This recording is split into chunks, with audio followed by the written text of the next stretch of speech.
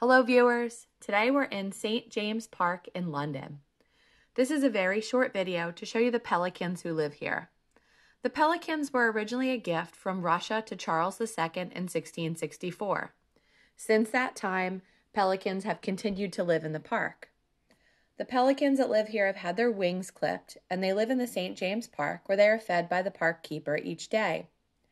St. James Park is a lovely place, and we really enjoyed looking at the pelicans and the ducks who live here. Be sure to stay tuned and hit that subscribe button because we will have several more videos from our trip to London.